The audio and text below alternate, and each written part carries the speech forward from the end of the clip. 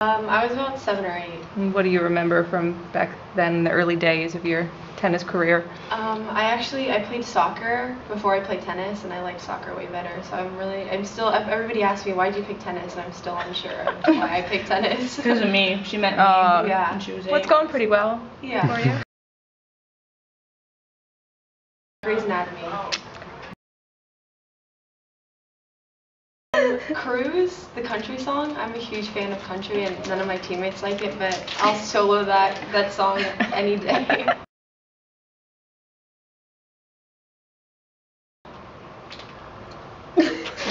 Why are you looking at me for answers? Will Ferrell? Sure. Okay. He went to SC. Did he? What? Yeah, he did. Well, there you go. Probably my spandex.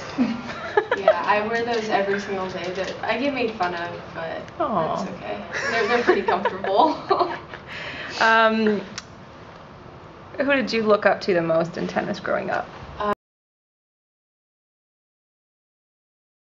Martina Hingis. Okay. She was my favorite player. I loved her game style, and I always looked up to her. Do you think you've tried to copy her when you watch her matches and kind of watch any particular part of her game? Yeah. I mean, she's a grinder. She's very smart on the court. So Can you do the mid-court shots like she could? She was amazing at taking the ball in mid-court. I never understood how she could do that. It's getting there. I'm working on it. Good. My drop shot. Is there any forehand drop shot? Ooh. Is there any shot that you try to avoid hitting? Backhands. Okay. Snow Patrol. Oh. Yes. Vika. Rafa, Roger, Murray. Novak, or Murray? Okay. That was quick. I have a slight crush on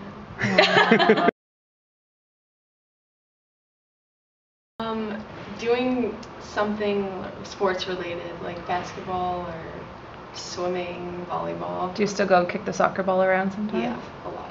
I'm actually on the intramural team at our school. Oh, okay, so you don't have to give it up completely then. You can still play it. Still a lot of fun. Awesome.